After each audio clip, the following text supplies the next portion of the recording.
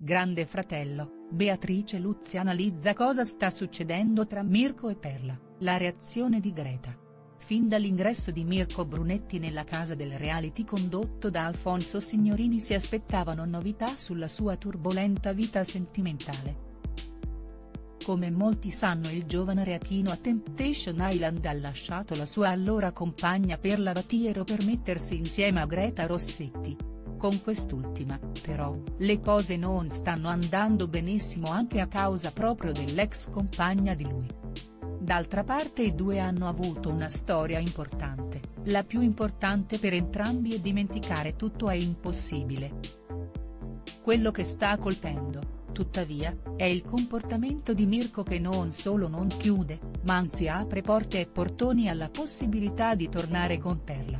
E Greta, da casa sua, non gradisce ma non può far altro che osservare infastidita. Ora su tutta la vicenda anche Beatrice Luzzi ha detto la sua, un'analisi molto lucida che ha provocato la reazione della stessa Greta Rossetti. Beatrice dice la sua sul rapporto tra Mirko e Perla, la reazione di Greta.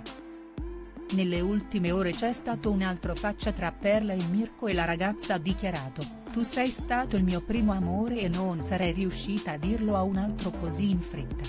L'infatuazione è un conto, ma l'amore è diverso.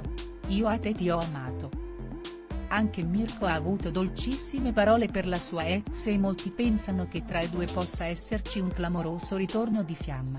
Intanto, però, sul loro rapporto è intervenuta Beatrice Luzzi parlando con Fiordaliso. Ieri ci sono state delle cadute, le parole di Beatrice su Mirko e Perla, anche il ballo che hanno fatto. Ho visto un po' un crollo, da parte di tutti e due. Beh, lei domani si sposerebbe con lui. Poi ha aggiunto: "Sai, lui per lei è un pezzo grosso. Lei uno così non lo trova più, mentre lui può trovare di più". Questa è freddamente l'analisi. A me piace molto lei, però. Fiordaliso ha commentato: "Io penso che non torneranno più insieme". Poi Beatrice ha detto ancora: "Lui può puntare molto molto alto, lei più di tanto no". Oggettivamente, facendo un'analisi cinica, io penso che lui non tornerà con lei, però lei tornerebbe con lui.